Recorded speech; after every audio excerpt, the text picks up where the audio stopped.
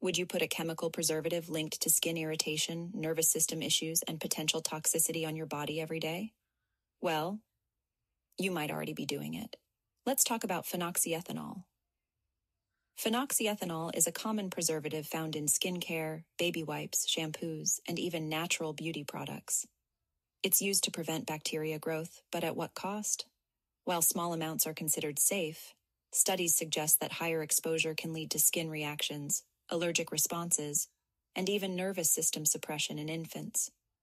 Some people experience eczema, rashes, or irritation without realizing this ingredient could be the cause. And here's the tricky part. It's often found in clean beauty products as a replacement for parabens. So just because something is labeled natural doesn't mean it's actually safe. Your skin is your largest organ, and what you put on it matters. Always check your labels, because when you know better, you do better.